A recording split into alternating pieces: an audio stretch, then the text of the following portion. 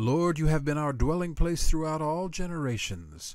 Before the mountains were born, or you brought forth the whole world, from everlasting to everlasting, you are God. Hi, homeschoolers. This is Jim Pence with See the Light. We're drawing mountains this month. You know, I love looking at mountains. I love seeing the majestic Rocky Mountains. When you look at a mountain and you realize how big and how massive, majestic, and old it is, it makes you think of how much greater God is.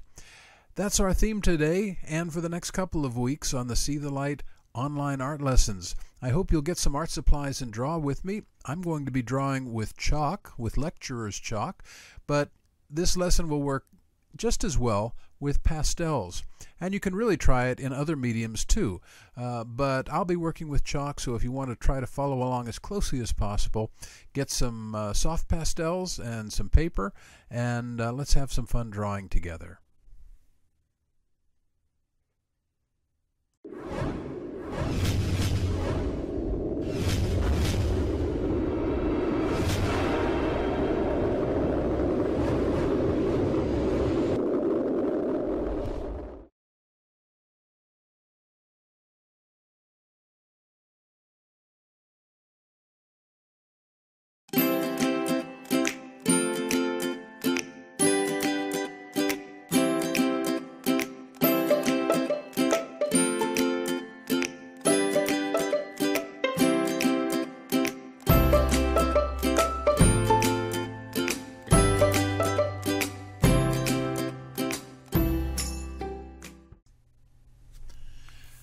Well, in this short video, I'm going to show you how to draw a distant mountain range with chalk. I'm a performance chalk artist, and I work with lecturer's chalk, which is a little different. It's similar to pastels, but not exactly the same.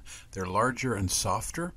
What I'm doing here, I'd already used some light blue chalk to tone my paper, and now I'm trying to lighten that a little bit with some white chalk, and as you noticed, it goes on pretty quickly, and it's very smooth, very soft, and you know, it's actually softer than soft pastels, so that gives you an idea.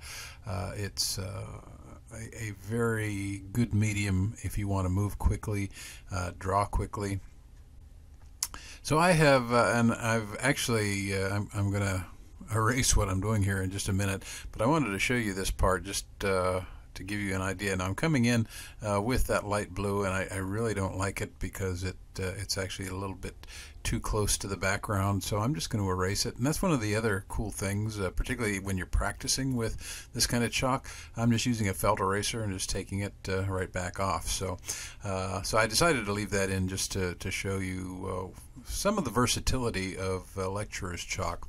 I'm working on what's called gray bogus paper. It's his recycled newsprint. Now I'm using a little darker stick, and I'm going to just draw quickly some mountain shapes.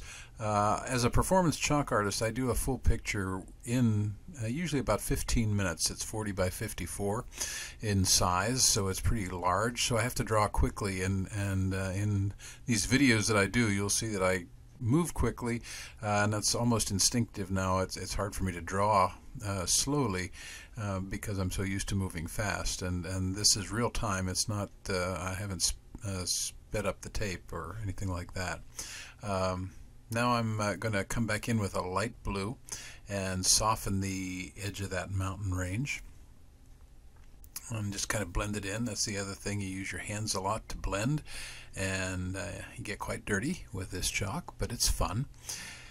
Now I'm switching to a color called light peach, and I'm going to work on adding a little bit of light to these mountain peaks. So you'll see that I'm just coming in and hitting the sides,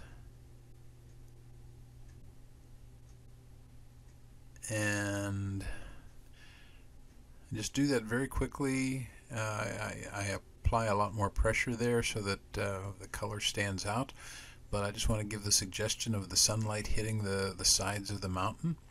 I'm just going to sweep a couple lines across there just to give a feel of kind of a middle ground, and I'm going to add a little green just to give that a little bit of color. Again, I'm not trying to do a finished picture here, I'm just practicing a picture element. But in a very short 3 minutes and 30 seconds, that's how to draw a distant mountain range. Thanks for watching. I'm Jim Pence, and check back again.